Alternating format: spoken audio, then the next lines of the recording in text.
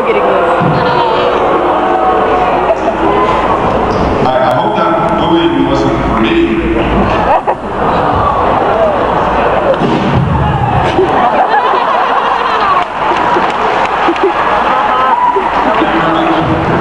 I'll be here all week. All right.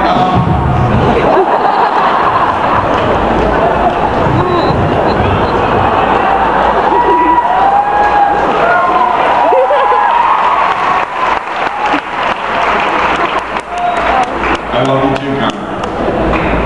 Okay, I've been asked to come up here and make a brief announcement. And I'll probably make this announcement a couple times next week as well.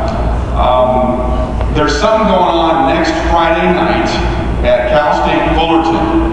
I don't know if you're aware of what that would be, but that would be a football game, and it would happen to be against a team,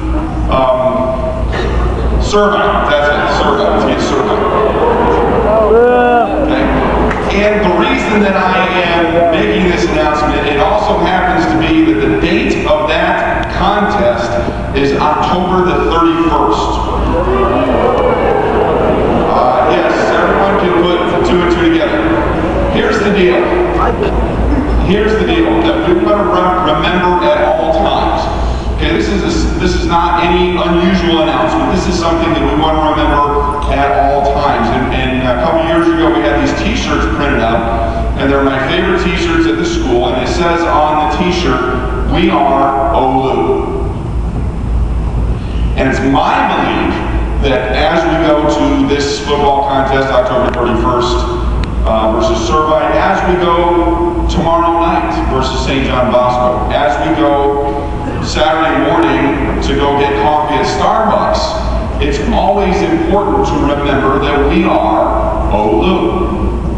And how we represent ourselves, how we portray ourselves, how we interact with our competition, how we whatever it is, we want to remember that T-shirt and remember that phrase. I think it's one of the greatest cheers that we do at our athletic contests and to demonstrate our school spirit. In addition to that being October 31st, what we're going to see is there might be some students and there might be some folks that decide to dress up because of that October 31st day thing. Okay? There are going to be some restrictions.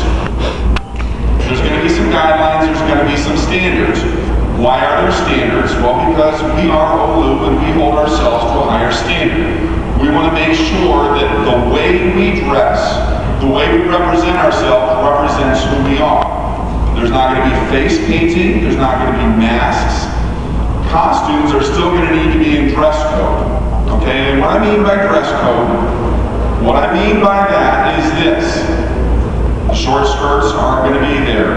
The low necklines are not going to be acceptable.